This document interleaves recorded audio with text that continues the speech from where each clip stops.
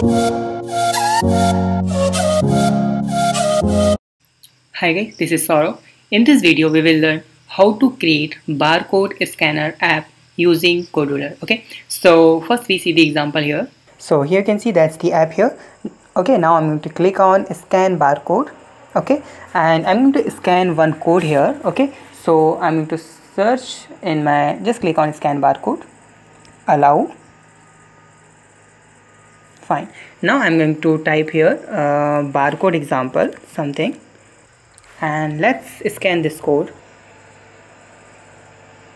Fine, you will see that's the value of our barcode here, right? You can save this value, right? Okay, you can use, there are a lot of use of this value. Okay, so that's very easy way to scan the code. Okay, so here we go. So we need to click on create project here, and your project name, barcode scanner, and click on next and then finish. So here you can see that's the screen here. Now we need to drag and drop one button here first. Okay, and we need to drag and drop one scanner. So you will get this in this section. That one is where is sensor options, and you will see here barcode scanner. Just drag and drop this. This one is non-visible component. Okay, so we are going to change this button name here, and I'm to make it scan barcode like this, and I'm going to make this one is with this full parent. Fine. Now I'm going to use here one label to display the barcode value. Okay, so we will get this image.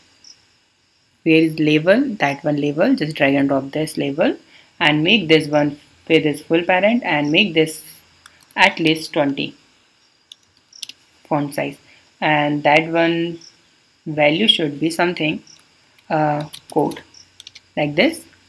Okay, easy. Now go to the block section.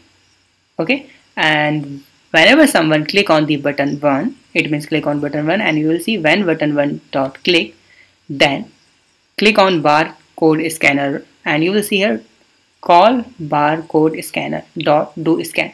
So whenever we click on the button, so this will barcode will enable, and this will scan the barcode. Okay, after scanning the barcode, we have to save, or we have to get the value from it. So, and we will get this value in label. Okay, so click on barcode scanner, and you will see when barcode scan. After barcode scan, we have to set this result in label. So click on label, and you will see here set label 1 dot text. You will find it here, set label 1 dot text like this, and this one result, get result. Okay, so you cannot test this app. Okay, you have to make APK file. Go to the export option and generate QR code for app. Okay, and you have to download this app, then you can use this app. You cannot test this app. Okay, you have to if you want to test this app, so you have to make a APK file for this. Okay, so I'm going to make the APK file, and here I will show you how it's look and how it's work. So here you can see that's the app here. Okay, now I'm going to click on scan barcode. Okay, and I'm going to scan one code here. Okay, so I'm going to search in my, just click on scan barcode, allow. Fine. Now I'm going to type here barcode example something, and let's scan this code.